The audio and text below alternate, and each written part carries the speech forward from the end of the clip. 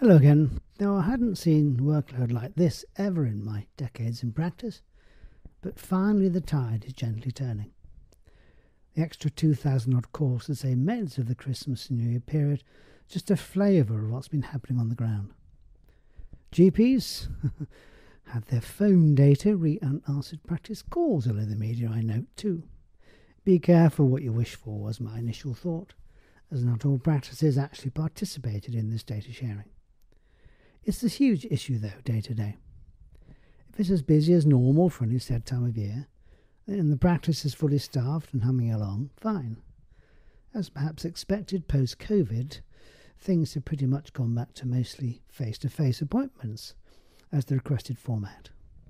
During COVID, it was hailed as possibly the new way forward and a future method of interaction. Video consultations, virtual stuff, phone discussions, email, all in place of the traditional face-to-face. Well, it hasn't happened. It may be inevitable, though, when you look at how folks prefer to seek medical advice. The older generation, whatever age that might be, usually prefer to see a doctor, as often there is a lot to go through. Sometimes medication tweaks, sundry illnesses popping up and queries, which are sometimes just simply best sorted out face-to-face. Whilst the younger patients, often glued to their smartphones, well, they're always glued to their smartphones, might prefer not to be sitting in the GP surgery anytime soon, so they don't mind video stuff, phone stuff and all the like. Now, the Bella Sala surgery popped its head above the ramparts, of course, recently. Who knows what the mechanisms in play here are, but as ever, it's likely to simply be workload versus capacity to cope with it. I can't stress enough how awful this past year has been for many GP practices, basically since the COVID restrictions have lifted. I'm not even hinting here at a sympathy request. It's just been awful for most of us in so many different ways. From the GP work point of view, we've had a huge uncorking of pent-up demand initially. Significant issues then with the hospital's capacity for referrals to be processed, as the waiting list has for many specialties bulged during the various lockdowns. And as I often say, hey, if you and yours have earache, toothache, severe pain or distress, you simply don't care how many others are complaining of similar problems. Like birds in the nest, the noisiest and most wide-open beaks get first dibs at the worms hanging out of their mothers' mouths. And so it is in GP practice land, and dental practices, and the rest, I'm sure. GP surgeries can't simply suddenly put in extra staff. Where do you get them from? More phone lines, where do you get those from? Or staff generally, just like that.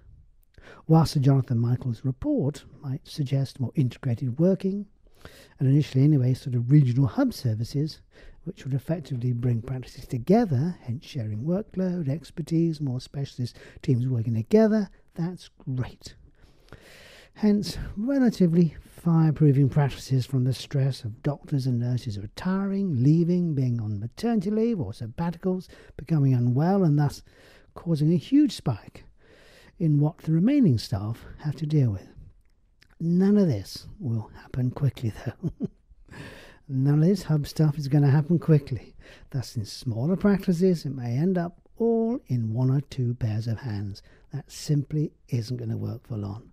That 12-hour day is suddenly seeming like, part-time working. We simply do not have on the island at the moment, and the UK in general, a pool of capable replacement GPs or practice nurses that can be slotted in just like that. It may be suitable staff will arrive in due course. Let's hope so. Look at the Snaefell model. Political will was there for that surgery to remain open, faced with huge issues, again, ex-staffing numbers at that time, for what at that time were a set of heartbreaking reasons. And no doubt Manxcare are working very hard to this end. But it is stressful for all concerned at times like this. But as ever, where there's a will, there is a way.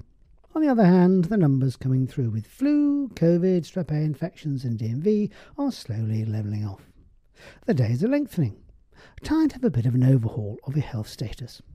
Can you look at yourself in the mirror anytime soon and think, woo, who is that healthy-looking bod staring back at me?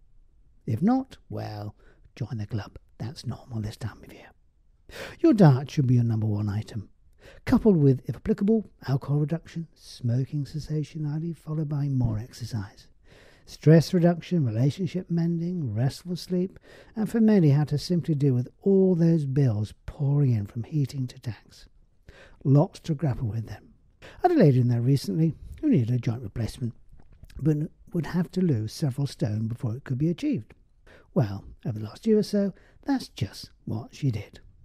Amazing. To her, she recounted just cutting out what this lady called junk food and lots of ultra-processed food and heavily calorie-laden snacks. No additional exercise as the joints wouldn't allow it. Over the year, several stone were dropped, joint replaced, and then she popped to have some updated blood tests from everything from sugar to cholesterol and the like.